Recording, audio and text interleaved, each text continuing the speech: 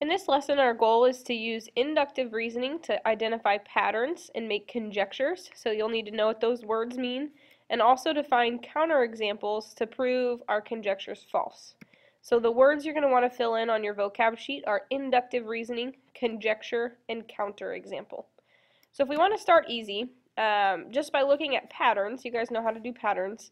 If I give you this and I say find the next item in the pattern, so when I say January, March, May, we're trying to think about, okay, what are they talking about? We know we're talking about months, but I see that they're skipping February and they skipped April. So we're talking about alternating months of the year to make this pattern. So if I continued this pattern, what would come next? Well, if I said May, June, we'll skip June. The next month from alternating would be July. Okay, let's try another pattern. If we look at numbers, we want to first think, okay, what are happening in this pattern? If we go from 7 to 14, well, there's a difference of 7 there, so it might have something to do with 7s. And then to 21, there's a difference of 7 again. So I'm going up by 7 each time. So the multiples of 7 are making this pattern, or I'm adding 7 to get there. So if I add 7 to 28, my next multiple would be 35. Okay, sometimes we have patterns that look like pictures. So I have triangles here, and I see that they're changing. So if I look at a certain part of the triangle, if I see this point, I see that it's pointing upward. The next picture, it's pointing to the left. Then it's pointing down. So maybe I'm thinking, how much is this triangle rotating? Well, I rotated it so that the point was here. So I went from here to here. I rotated 90 degrees. And then I rotated 90 degrees again. And then I'm going to rotate 90 degrees. So my guess is that the next picture is going to be pointing to the right. So I'm moving 90 degrees opposite of the clock, which I call counterclockwise. So the next figure we want is the triangle pointing to the right. So in each of these problems, we have looked at a pattern. We used our own intuition to figure out what would happen next. So nobody told us the pattern. We had to come up with it ourselves. We are using what we call inductive reasoning to do that. So when we look at a set of examples that form a pattern, we are assuming that that pattern will continue. So we're using inductive reasoning to decide what do we think is going to come next. So we are guessing, or we're creating a conjecture. So a conjecture is a statement we believe to be true based on our own intuition or our inductive reasoning. So let's try a couple more. To complete a conjecture, we're trying to guess what I'm completing a statement that I believe to be true. So if we wanted to say the sum of two positive numbers is, okay, so let's look at a couple examples. Let's look for a pattern. So if we want to come up with a couple examples of two positive numbers that we add together, okay, well if I just picked 1 and 1, those are two positive numbers, I come up with 2. Okay, let's look for 2. So we use two easy whole numbers. Okay, what if we added decimals? 3.14 is a positive number, and so is 0.01, and I get 3.15. What if I add really big positive numbers? Now we're trying to think, okay, what do these three things have in common? Well, some of them are decimals, some have a lot of numbers, but I do see that they're all positive. So to complete my conjecture, I'm going to come up with a pattern. What do these three things have in common? They're all positive. So I can say that the sum of two positive numbers is positive. So let's try another one. The product of two odd numbers is. So we want to look at a couple of sets of odd numbers, see if we can come up with a pattern. So two odd numbers, well, what if we just pick two easy ones? 1 times 1, we get 1. We get 3 times 3, we get 9. Pick two other numbers. 5 times 7 is 35. Now let's look for a pattern. What kind of numbers are they creating? Well, they're all positive, but maybe we can be more specific this time. I see that all of these positives are not even. So my conjecture is that the product of two odd numbers is odd. Here's a little bit more of a difficult situation. We're going to use a graph. It says the cloud of water leaving a whale's blowhole when it exhales is called its blow. A biologist observed blue whale blows of 25 feet, 29 feet, and 27 feet, and 24 feet. Another biologist recorded humpback whale blows of 8 feet, 7 feet, 8 feet, and 9 feet. So we're going to say, if I put this data together, what do I notice about that data? Well, I do see that blue whales have bigger blows than humpback whales, but can I be more specific than that? As this increases, we see that humpback whales don't necessarily increase. But let's see if we can find a similarity about the differences between a blue whale and a humpback whale's blow size. Well, the smallest blue whale blew 24 feet, and I see that, well, 24 is almost 3 times higher than the greatest humpback whale of 9 feet. So a possible conjecture from that is that the height of a blue whale's blow is about 3 times greater than the humpback whale. An easier conjecture, like we said before, I could at least say that I see blue whale blows are greater than humpback whales.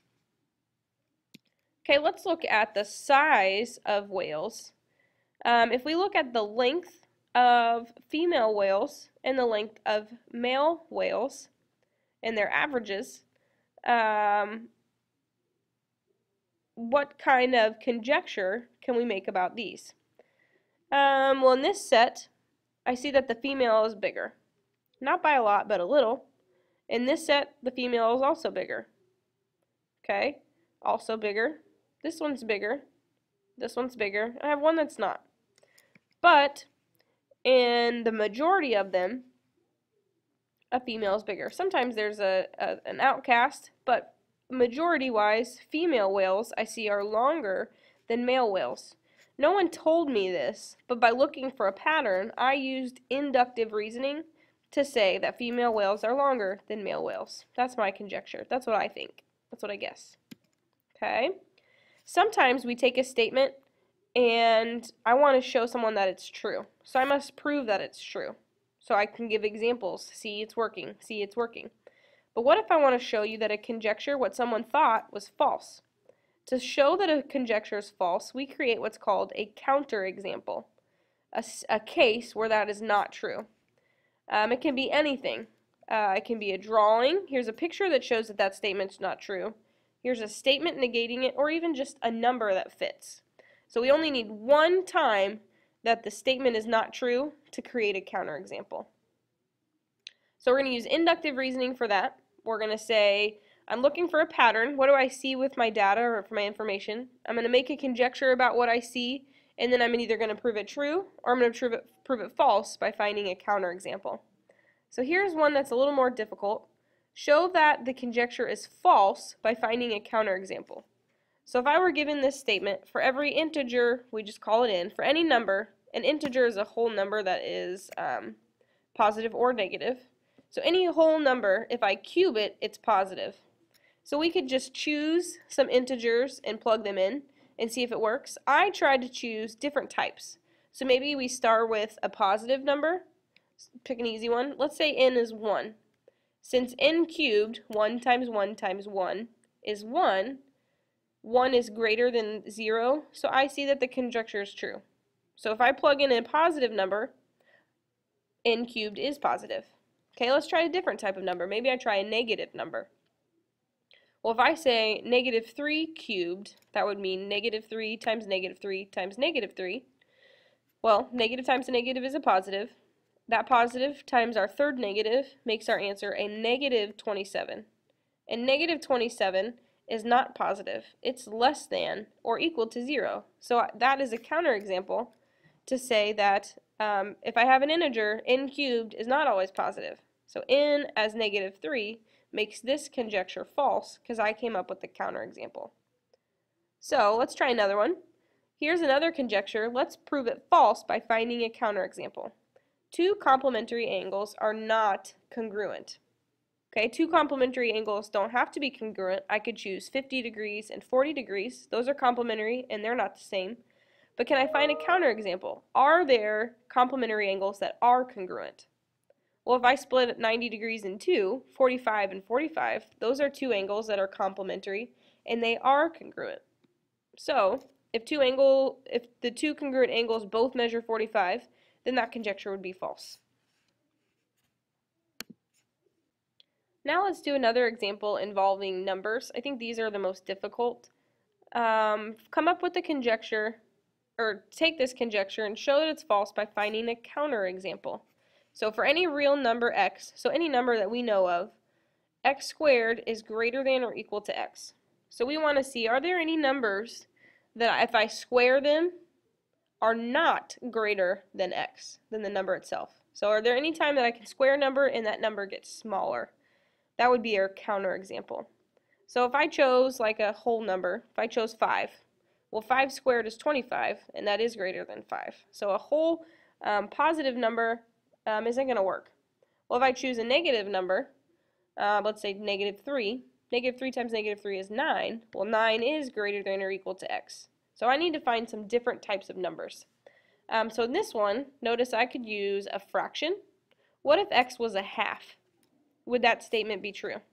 Well, we need to know, what is 1/2 squared? Well, if I do 1/2 times 1/2, I get 1/4. Is 1/4 greater than or equal to negative 1/2? No, 1/4 is smaller. So my conjecture is false because I was able to find a counterexample. If I use a fraction, x squared is not greater or equal to x. So the conjecture is false. Okay, so let's do one where we might use a picture. Supplementary angles are adjacent. So supplementary, we need to know that that means they add up to 180 degrees. And what does it mean to be adjacent? That means they're next to each other. So to be supplementary, does that mean they have to be next to each other? Not necessarily. I can have two angles that add up together, but don't share a side. So they are not next to each other. They're not sharing a side and they're not sharing a vertex. Not adjacent. In this picture, those are not they're supplementary, but they're not adjacent. So our conjecture is false. Here's one more using data. The radius of every planet in the solar system is less than 50,000 kilometers. So this set of data is giving us diameter. So first thing we need to know, what is the relationship between radius and diameter? Well, radius is half the diameter. So I want to find ones with diameter that is bigger than whatever twice my radius is. So I'm looking for diameter bigger than 100,000 kilometers. Well, I see that there are two here that are bigger than 100,000. Since the radius is half the diameter, the radius of Jupiter would be half of this, which is 71,500, and the radius of Saturn would be half of what's listed here for diameter, which is 60,500. So our conjecture is false, because we found some planets who have a radius that is greater than 50,000. So this one, a lot of people see inductive reason as being difficult because someone's not giving us the answer. So we're going to have to brainstorm and come up with some different ways to look at our problems to try and come up with a counterexample or what might come next in a pattern. Thank you. Have a good day.